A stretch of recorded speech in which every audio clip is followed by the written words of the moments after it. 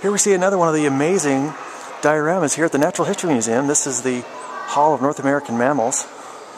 And these are so well done. This is one of the main dioramas, again, just like the elephants in the Hall of African Mammals. And again, it's hard to see where the backdrop starts and ends. It's just so well done. It's so pretty. This is the main feature one like this. Doesn't have glass in front of it. It's nicer to view. But all of the detail, from the trees with their fall foliage starting and the birds set around, everything. It's just brilliant. Absolutely brilliant. Such detail. There's one upstairs where they actually have a butterfly hanging in midair, and I can't see for the life of me what is holding it up. So many great exhibits, and I love seeing the animals in their natural environment. It's a shame, of course, they're not living animals, but it's not like the zoo where it's an artificial habitat, and the backdrop gives you a sense of where you would see them in the wild. Kids love this, of course, as you can guess. All right, let's see what else we can find here at the Natural History Museum.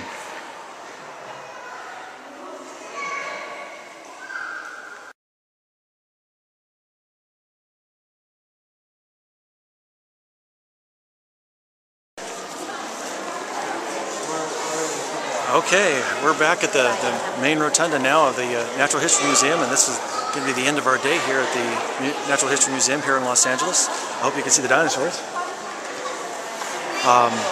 We're going to have to come back another day and see some of the things on display in the Hall of Dinosaurs. We got a little distracted by the history of Los Angeles. Because it wasn't so science related, I didn't do much of the video blog in there.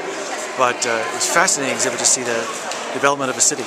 So that's it for our tour today of the Natural History Museum. I really recommend this as a great place to come. This is one of my mom's favorite places to come. It's more than 100 years old now. Not that my mom's that old. Just have to make sure I say that clearly.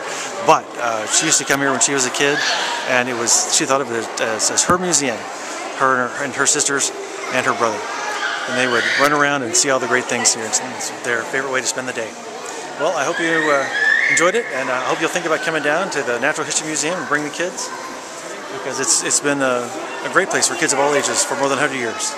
And they have recently renovated the museum and have a few more great exhibits. So bring the kids, come on down, get them introduced to science and as an idea, and the things we learn, and how our knowledge progresses as we learn to study. All right, see you next time.